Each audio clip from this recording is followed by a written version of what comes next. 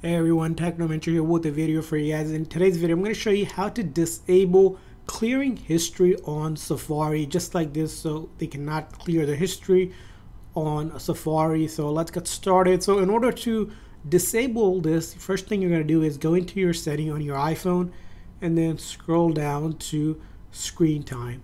Now you want to turn on screen time if you're not using it. So once you turn on screen time, you're going to see there's a lock for screen time settings. So these settings, you can set a lock which is going to be different, or you can use a different one than the current pass code for your phone. So you would set something, of course, complicated, not simple as I'm doing right now.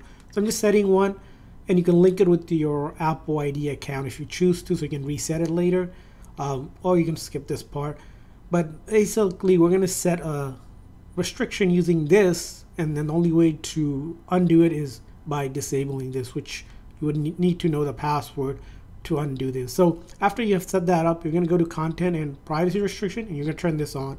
And from here on, we're going to turn to App Store, Media, Web, and Games. So we're going to go over here, and then right here for web content, currently you can see it's unrestricted. We're going to go ahead and limit adult sites, and then enter that passcode that we created again.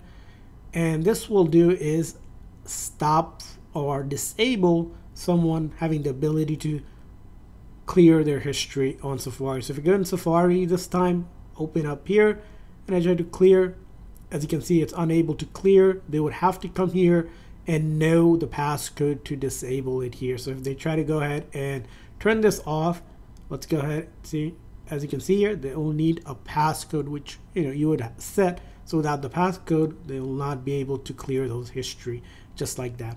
So that's how you can disable clear history on Safari. I hope this video was helpful. If so, please consider hitting the like and subscribe button for more tips and tricks for your iPhone. We'll see you guys next time.